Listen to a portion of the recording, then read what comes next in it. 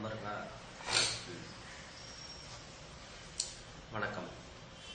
நான் சித்தூர் முருகேசன்.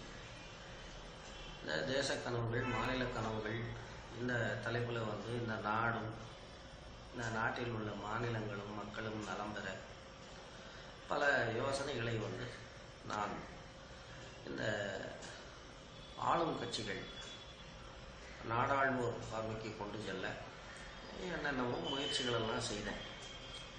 அந்த முயற்சிகளுக்கான ஆதாரங்களை இப்போ கொஞ்சம் மாடர்னாக எக்ஸ்போஸ் பண்ணலாம் அப்படின்னு இந்த முயற்சி.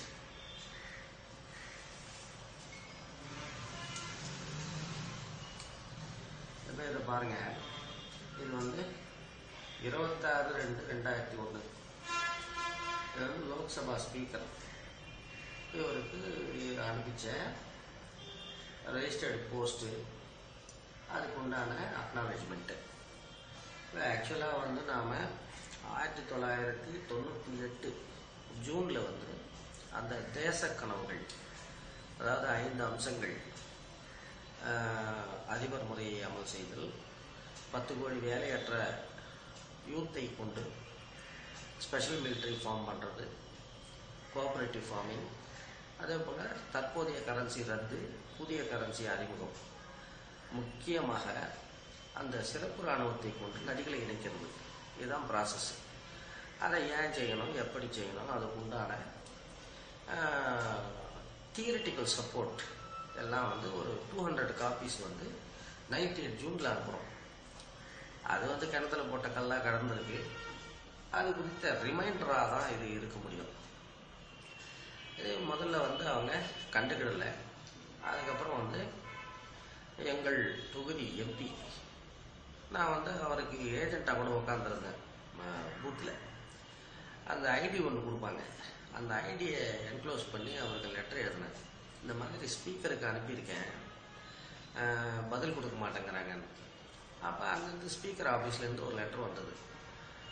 என்ன, refer to your letter to Ramakrishna Reddy MP அப்படின்னு போட்டு, இது மாதிரி நீங்கள் எதோ அனுப்புனங்கிறீங்க, அது எதுவும் இங்கே கிடைக்கல அப்படின்னு.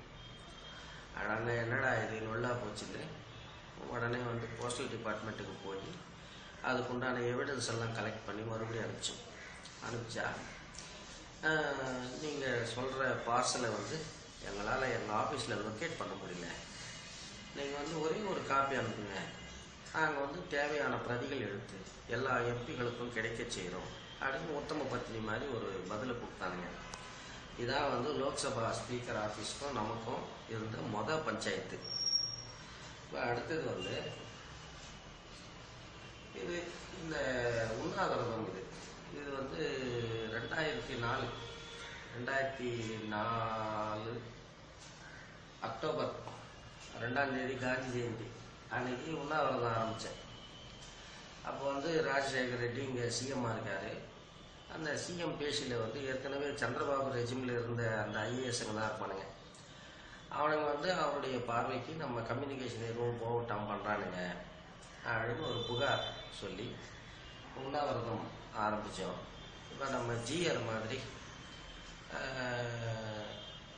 ஒரு நாள்லாம் முடிக்கல.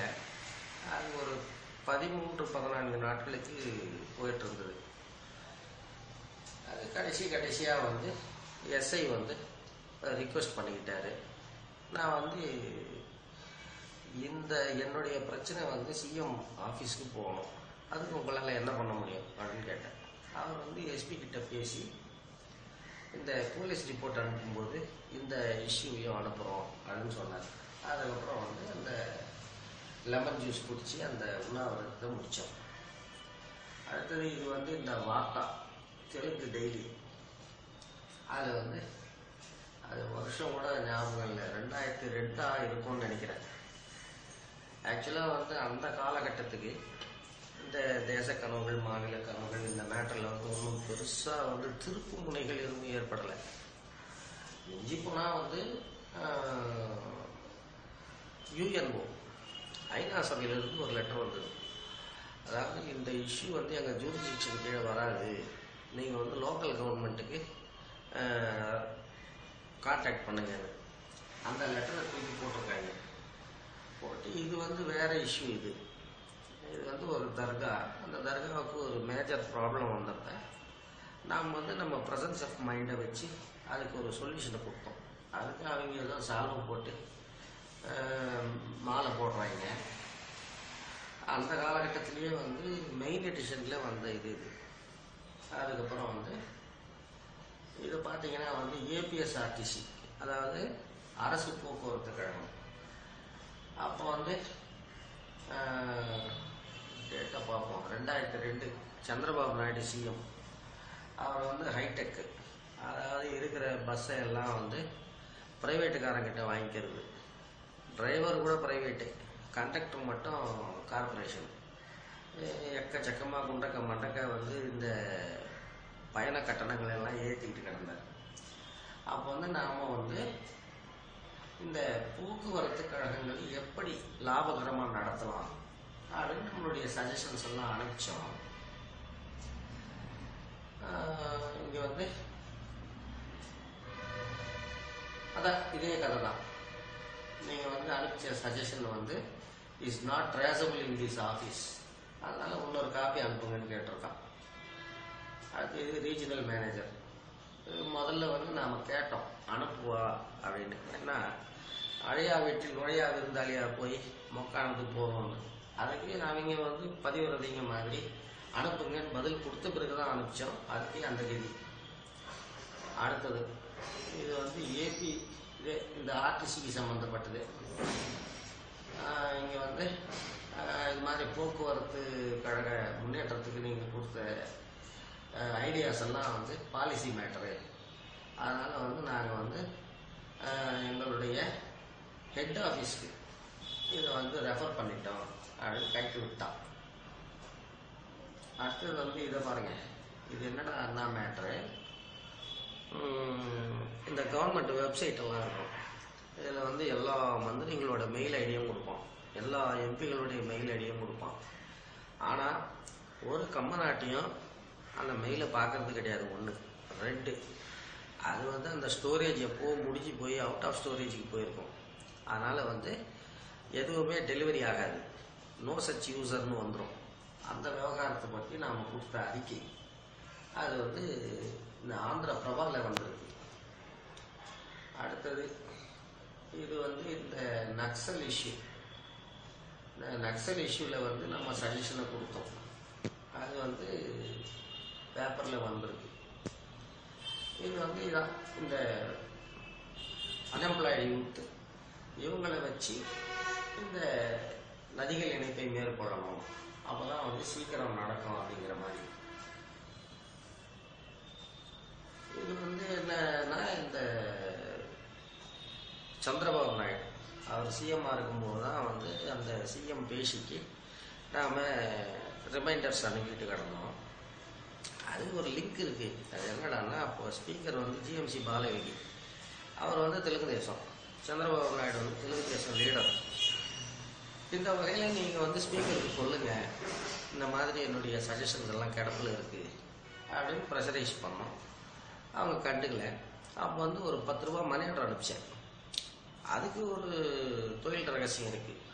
அதாவது சந்திரபாபு நாயுடு வந்து அப்போ யூசர் சார்ஜ் அப்படின்னு ஒன்று கொண்டாந்தார். அதாவது கவர்மெண்ட் ஆஃபீஸுக்கு போகிறீங்க, உங்களுடைய வேலை எதுவாக இருந்தாலும் அதுக்கு வந்து ஒரு அமௌண்ட்டு 2 ரூபா, 5 ரூபா, 10 ரூபா இப்படி கட்டணும். கட்டினா நீங்கள் வந்து அந்த சர்வீஸை பெறலாம். அதை நக்கல் அடித்து எங்களுடைய லெட்டர்ஸ்க்கு பதில் போடுறதுக்கு கூட யூசர் சார்ஜ் ஏதாச்சும் வச்சுருக்கீங்களோ என்னமோ, 10 ரூபாயை வாங்கிக்கிட்டு பதிலை கொடுங்கன்னு போட்டோம். அப்போ வந்து அதையும் கண்டுக்கிடல. அதை தூக்கிட்டு போய் இந்த மாவட்ட நுகர்வோர் தீர்ப்பாயம் அதில் ஒரு கேஸாக போட்டோம். அப்போ வந்து அது மீடியாலெல்லாம் ஃபோக்கஸ் ஆகி அப்போ வந்து சிஎம் ஆஃபீஸ்லேருந்து நமக்கு ஒரு லெட்டர் வருது. இந்த மொட்டை தாத்தன் குட்டையில் விழுந்தாமாங்க பாருங்க, அந்த மாதிரி அழுத பிள்ளைக்கு வாழைப்பழம் கொடுத்த மாதிரி உங்கள் யோசனைகளை உரிய வகையில் உபயோகித்துக் கொள்கிறோம் அப்படின்னு ஒன்று அனுப்பிச்சானுங்க. அடுத்தது இதுவும் அதே தான். நதிகள் இணைப்பு இப்படித்தான் நடக்கணும். அதாவது வந்து இவங்க வந்து இந்த சம்பிரதாய முறைகளில் ஈடுபட்டால் அதை முடியறதுக்கு 100-200 வருஷம் பிடிக்கும் அப்படிங்கிற மாதிரி. இதுவும் அதே பாயிண்ட் தான். யூத்தை கொண்டு அந்த நதிகள் இணைப்பை மேற்கொள்ள வேண்டும். இது வந்து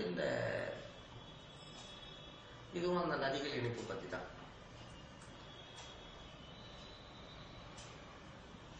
இது வேற. இது வந்து இந்த நக்சலிசம் இஷ்யூ. இது பாருங்க, சூரிய மின்சாரம், இந்த பில்கிரிம் சென்டர்ஸ், மக்கள் பெரிய அளவில் கூடக்கூடிய இந்த பில்கிரிம் சென்டர்ஸ்லாம் வந்து இந்த பயோகேஸ், சோலார் பவர் இதெல்லாம் வைக்கலாம்.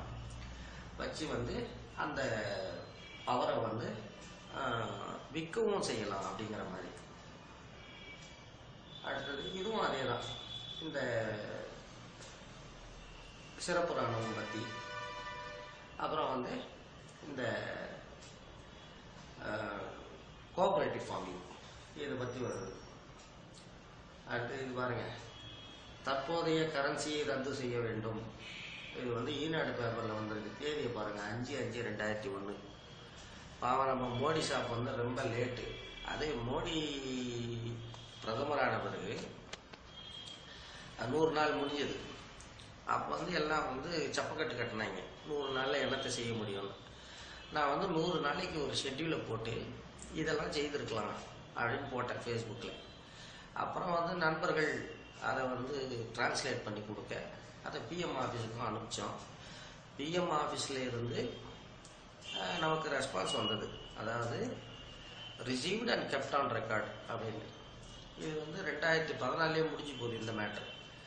மோடி ஷாப் வந்து எப்போ அந்த டிமானிட்டைசேஷன் பண்ணாருன்னு உங்களுக்கே தெரியும். இது பாருங்க, இது வந்து பாட்டாளி மக்கள் கட்சி. அப்போ வந்து அவங்க இது வந்து திண்டிவனத்தில் இருந்திருக்கு. அவங்களுக்கு நம்ம எழுதுகிறோம். இது வந்து மாநில கனவுகள் பற்றி.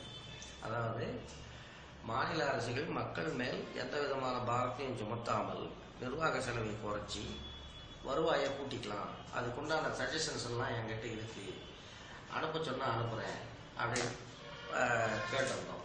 அதை வந்து அனுப்புங்கன்னு லெட்டர் போட்டிருக்காங்க. அனுப்பிச்சோம், ஆனால் கண்டுக்கிடலை. இது வந்து ராஜசேகர் ரெட்டி சிஎம் ஆன பிறகு. இது வந்து இந்த திருப்பதி தேவஸ்தானம், அதாவது வந்து இந்த புண்ணியக்ஷேத்திரங்கள், இந்த புண்ணியக்ஷேத்திரங்களுடைய இந்த நிர்வாக செலவுகளை எல்லாம் குறைச்சி அங்கே வர்ற மக்கள் எல்லாமே வந்து ஏழை மக்கள். அந்த ஏழை மக்கள் வந்து தங்களுடைய அத்தியாவசிய தேவைகளை கூட வந்து ஒத்தி போட்டு தியாகம் பண்ணிட்டு தான் அங்கே வராங்க. அது அவங்களுடைய சைக்கலாஜிக்கல் சாட்டிஸ்ஃபேக்ஷன். பட் அவர்கள் மூலமாக கிடைக்கும் வருவாயை வெட்டியாக அங்கேயே செலவழித்து முடிச்சிடாம நிர்வாக செலவுகளை குறைச்சி அந்த உபரி வருமானத்தை அந்த ஏழை மக்களின் முன்னேற்றத்துக்காக எப்படி பயன்படுத்தலாம் அப்படிங்கிறது தான் இந்த இது. திருமலா விஷன் 1900 இதுக்கு பேர். இதை வந்து எந்த ஒரு புண்ணியக்ஷேத்திரத்துக்கும் உபயோகிக்கலாம். அது வந்து இந்த தேவஸ்தானங்காரவங்க வந்து என்னடா பண்ணானுங்கன்னா, இப்போ வந்து இந்த மாஃபா பாண்டியராஜன், இந்த சவுண்ட் அரசி, இவங்கெல்லாம் எப்படி இன்றைக்கி நாம் ஃபேஸ்புக்கில் ஷேர் பண்ணுவோம், 2 நாள் கழித்து மாஃபா பாண்டியராஜன் அனௌன்ஸ் பண்ணுவார். இந்த தமிழ் பிரச்சார சபாவை பற்றி சொல்கிறேன். அதே போல் இந்த சவுண்ட் அரசி, நாம் வந்து 6 சங்கம் வைக்கலாம், கூட்டுறவு சங்கம். இவர்கள் மூலமாக உபரி மூலதனத்தை திரட்டி அரசு போக்குவரத்து கழகத்தை வந்து அப்கிரேட் பண்ணி அதை வந்து ஒரு லாப பாதைக்கு கொண்டு செல்லலாம் அப்படின்னு வீடியோ போடுறோம். மறுநாள் வந்து அக்கா ஸ்டேட்மெண்ட் கொடுக்குது. அப்படி இந்த பிக்காலிங்க வந்து அறகுறையாக இம்ப்ளிமெண்ட் பண்ண ஆரம்பித்தானுங்க. அதாவது நம்ம திட்டங்களை வந்து உள்ளபடி அமல் செய்து நம்ம பேர் இருட்டடிப்பு செய்யப்பட்டாலும் பிரச்சனை கிடையாது. ஆனால் நாம் கொடுக்குற டிஸ்டில் வாட்டரில் அவன் குண்டி கழுவிட்டான்னா அதை பார்த்துக்கிட்டு எப்படி இருக்க முடியும்? நான் வந்து வாலண்டரி சர்வீஸ் பற்றி ஒரு சஜஷன் கொடுத்துருந்தேன். அதாவது பெரும்பாலும் உலகளாவிய பக்தர்கள் இருக்காங்க. அதில் வந்து ஆடிட்டர் இருப்பான், இன்ஜினியர் இருப்பான், கண்டவன் இருப்பான். இவர்களுடைய உழைப்பை வருஷத்தில் ஒரு 10 நாளாவது இலவசமாக உபயோகிச்சுக்கிறதுக்கு நாம் சஜஷன் கொடுத்துருந்தோம். அதை வந்து இந்த ஈத்தரைங்க வந்து எதுக்கு உபயோகிச்சானுங்கன்னா, வாலண்டியர்ஸ் வாலண்டியர்ஸை வந்து அப்பாயின்ட் பண்ணிக்கிட்டு உண்டியல் பணத்தை எண்ணெய் வைக்கிறது, அதே போல் வந்து இந்த கியூ மெயின்டைன் பண்ணுறது, இதுக்கெல்லாம் உபயோகிச்சாங்க.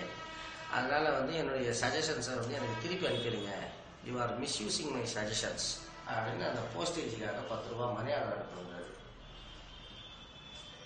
இது வந்து பூமன கருணாகர் ரெட்டி, இவர் வந்து ராஜசேகர் ரெட்டிக்கு ரொம்ப க்ளோஸ் அந்த காலத்தில். இதுவும் பூமன கருணாகர் ரெட்டி தான். பூமன கருணாகர் ரெட்டி இது பாருங்க, இது வந்து நக்கீரன். அவர் வந்து நக்கீரன் கோபாலே கையெழுத்து போட்டிருக்காரு. இந்த மாதிரி அந்த வளர்ச்சி திட்டம் இருக்குதுன்னு சொல்றீங்க, அதை அனுப்புங்க. அதை அனுப்பிச்சும் கண்டுக்கிடல. இது ராஜசேகர் ரெட்டி.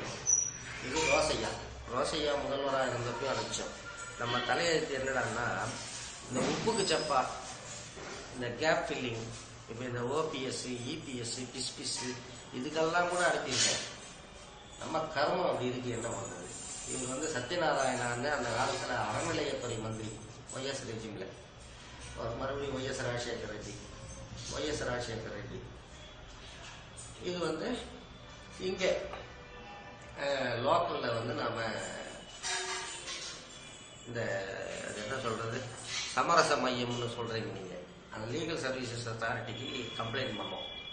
இந்த மாதிரி நான் வந்து அந்த காலத்தில் முதல்வராக இருந்த சந்திரபாபு நாயுடு அவரை விமர்சித்து நான் வந்து பத்திரிகைகள்லாம் எழுதுறதுனால என்னுடைய பர்சனல் ஆப்ளிகேஷன்ஸ் அதை கூட வந்து இந்த டிஸ்ட்ரிக்டில் இருக்கிற ஆஃபீஸர்ஸ் வந்து ரிஜெக்ட் பண்ணுறானுங்க அப்படின்னு. அதே போல் இது யார், இது சூரியநாராயண கவுடு, டிஸ்ட்ரிக்ட் கலெக்டர். ஓஹோ, இவர் சிவில் ஜட்ஜி வந்து கலெக்டருக்கு நம்மளுடைய பெட்டிஷனை வந்து ஃபார்வேர்ட் பண்ணுறாரு. இது வந்து பொட்டி ஸ்ரீராமுலு ஃபவுண்டேஷன். அதாவது உங்கள் திட்டம்லாம் நல்லா இருக்கு, சந்திரபாபு நாயுடு வந்து யூஸ்லெஸ் ஃபெலோ அப்படின்னு அனுப்பியிருக்காங்க. இது வந்து இந்த உண்ணாவிரதம் பற்றி 7வது நாள் வெளியான செய்தி. இது அதே தான் 9வது நாள் வெளியான செய்தி. இது அது என்னது, குன்றி வரும் முருகேசன் உடல் நலம் அப்படின்னு ஒரு செய்தியை போட்டிருக்காங்க. இது வந்து யோசனைகளை பரிசீலிக்க வலியுறுத்தி உண்ணாவிரதம் செய்தி. இதுவும் அதே தான், முதல் நாள் போட்டது. இதுவும் அந்த உண்ணாவிரத செய்தி தான். இது பாருங்க, இது வந்து வாழப்பாடி ராமமூர்த்தி வந்து அங்கே மந்திரியாக இருக்கார். அப்போ அவருக்கு நாம் லெட்டர் போடுறோம், அதை அக்னாலேஜ் பண்ணி பதில் வந்திருக்கு. இது வந்து ராஜசேகர் ரெட்டி, அதாவது லீடர் ஆஃப் அப்போசிஷன். அப்போ வந்து அவர் எதிர்கட்சியில் இருக்கார். இந்த மாதிரி ஆளுங்கட்சியில் வந்து இந்த மாதிரி தூங்கி வழிகிறானுங்க, நீங்கள் கொஞ்சம் பாருங்கன்னு. அதுக்கு வந்த பதில் இது வந்து அந்த சிஎம் ஆஃபீஸ் மேலே கேஸ் போட்டப்ப வெளியான செய்தி. இதெல்லாம் வந்து சர்டிஃபிகேட் ஆஃப் போஸ்டிங். இதை பாருங்க, இது வந்து என்னன்னா ஹைதராபாத்தில் உக்காந்துக்கிட்டு சிஎம் ஆஃபீஸ்க்கு கொடுத்த ஃபேக்ஸ். இது வந்து இந்த சிஎம் உடைய பிஎஸ் அவர் வந்து நாம் அனுப்பின பிட்டிஷன் மேலே நோட் எழுதியிருக்காரு. உங்களுடைய யோசனைகளை முதல்வர் பார்வைக்கு வைக்க உடனே அனுப்புங்கள்னு. இது வந்து சிஎம் ஆஃபீஸ்லேருந்து வந்த லெட்டர். இதை பற்றி ஏற்கனவே சொன்னேன். ஆயுத புள்ளிக்கு வாழைப்பழம், மொட்டை தாத்தன் கொட்டையில் விழுந்தான். இது வந்து ஏதோ ஒரு பத்திரிகையில் வந்தது. இது வந்து மறுமலர்ச்சின்னு ஒரு பத்திரிகையில் வந்தது. இது வந்து ஒரு புது ஆங்கிள் ஒன்று கொடுத்தேன். அதாவது சிறுபான்மையினர் மற்றும் பிற்படுத்தப்பட்டோர் நல அரசு அமைந்திட அப்படின்னு கொடுத்தேன். அதாவது வந்து டைரக்ட் எலெக்ஷன் வரும்போது எப்படியும் வந்து ட்ரையாங்கிள் ஃபைட் வரும். இப்போ வந்து இந்த எஸ்சி, எஸ்டி, பிசி இவங்க வந்து 52% இருக்காங்க. இவங்களில் பாதி பேர் வந்து ஒரு ஆளை நம்பி வாக்களித்தா அவர் வந்து ஜனாதிபதி ஆகக்கூடிய வாய்ப்பு இருக்கும். அதனால் அவர்களுக்கு நல்லதுங்கிற மாதிரி ஒரு பாயிண்ட்டை கொடுத்து அதே திட்டத்தை கொடுத்தேன். இதான் அந்த யூஎன்ஓலேருந்து வந்த லெட்டர். இது வந்து ஸ்பீக்கர் ஆஃபீஸ்லேருந்து வந்த கர்மம். இது வந்து நாம் லோக்கலில் வந்து துண்டு பிரசுரம் போட்டு டிஸ்ட்ரிபியூட் பண்ணது. இதுவும் ஹைதராபாத்லேருந்து கொடுத்த ஃபேக்ஸு. பார்ப்போம் இன்னொரு நாள். இன்னும் நிறைய இருக்குது குப்பை, எல்லாத்தையும் டிஸ்பிளே பண்ணி எக்ஸ்பிளைன் பண்ணுறேன். நன்றி, வணக்கம். சித்தூரிலிருந்து முருகேசன்.